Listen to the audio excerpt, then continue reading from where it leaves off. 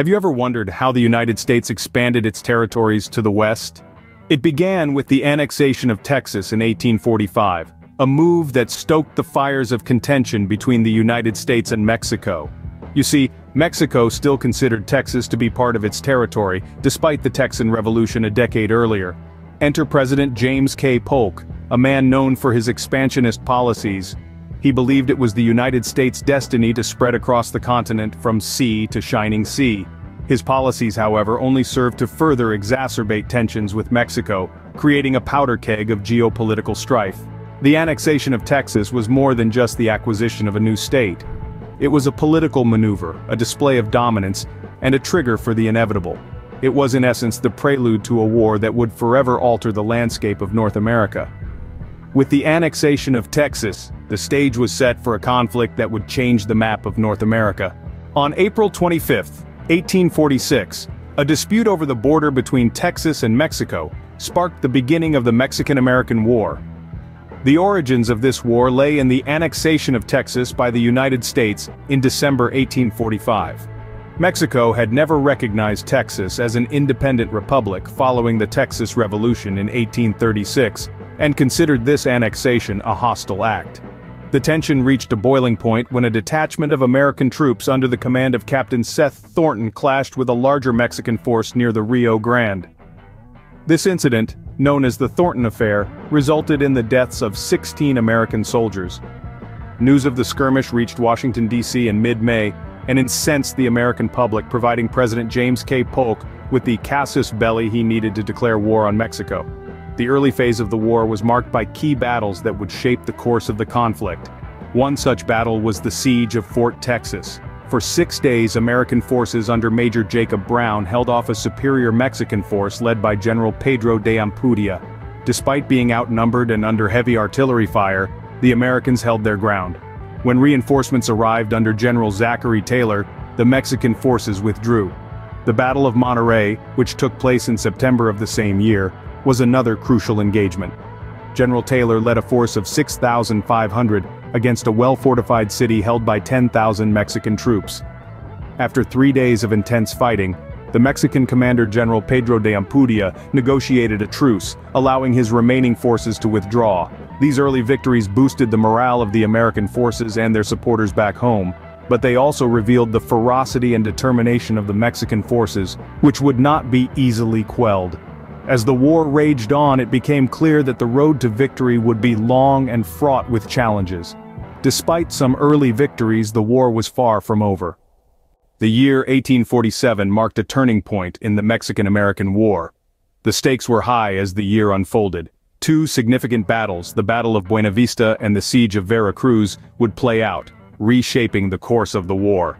The Battle of Buena Vista, fought in late February, was a fierce confrontation. American forces led by General Zachary Taylor were outnumbered nearly 3-1 by the Mexican troops. Yet, despite the odds, the Americans held their ground, repelling the Mexican forces in a stunning victory that boosted their morale and momentum. But the turning point was yet to come. In March, American forces led by General Winfield Scott launched the Siege of Veracruz. After a grueling bombardment lasting over a week, the city capitulated, giving the Americans a crucial foothold on the Mexican coast. This victory marked the beginning of Scott's audacious plan to capture Mexico City, a strategy that would turn the tide of the war. Scott's army then pressed inland, clashing with Mexican forces at the battles of Cerro Gordo and Contreras. The American forces, though often outnumbered, demonstrated remarkable resilience and tactical acumen. Their victories in these battles paved the way for their approach to the Mexican capital. In September, the American forces reached the gates of Mexico City. After a series of brutal battles, they took the city, effectively bringing the Mexican government to its knees. The capture of Mexico City was not just a military victory, it was a psychological coup. The Americans had demonstrated their military might, and the Mexican forces were left demoralized and in disarray. The fall of Mexico City marked a significant turning point in the Mexican-American War. It signaled a shift in power and momentum, leaving the Mexican government with little choice but to negotiate with the Americans. With the fall of Mexico City, the end of the war was in sight. On February 2, 1848, the Treaty of Guadalupe Hidalgo was signed, marking the end of the Mexican-American War. This peace agreement, brokered in the town of Guadalupe Hidalgo, brought the two-year conflict to a close. But it did more than just end the hostilities. The terms of the treaty were vast and impactful. Mexico ceded a significant amount of territory to the United States. This included vast stretches of land that we know today as California, Nevada, and Utah, among others. These areas, rich in resources and potential, would come to play a crucial role in the development and expansion of the United States. But the treaty was not just about land, it also included provisions for the protection of the rights and property of Mexican citizens living in the ceded territories, setting the stage for a complex cultural melding that continues to this day. The Treaty of Guadalupe Hidalgo not only ended the war, but also significantly expanded the territories of the United States. The Mexican-American War had far-reaching consequences for both nations. For Mexico, the war resulted in the loss of nearly half of its territory, a blow that would reverberate through its national psyche for generations to come. The human cost was equally staggering, with thousands of lives lost on both sides. Meanwhile, the United States saw a significant expansion of its territory, stretching its borders from coast to coast.